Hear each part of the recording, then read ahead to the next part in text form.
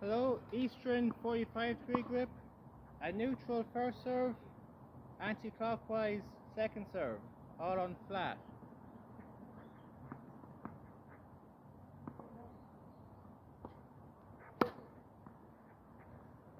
Now the anti-clockwise second serve.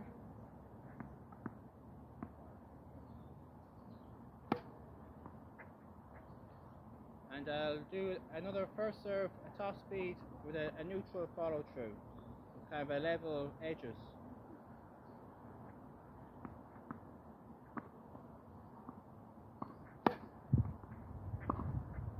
So that's just a way to balance the risks.